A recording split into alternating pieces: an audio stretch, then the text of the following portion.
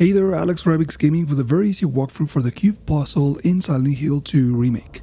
Once you reach the core of the labyrinth, you'll find this weird cube that controls the floating room and lets you access the 3 sections of the labyrinth.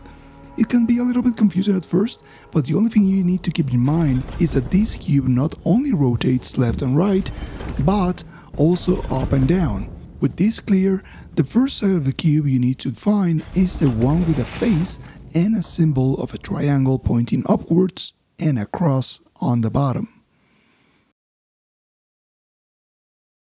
The second time you come back, you'll need another face, but the symbol should be this strange combination of an infinity symbol with a double cross.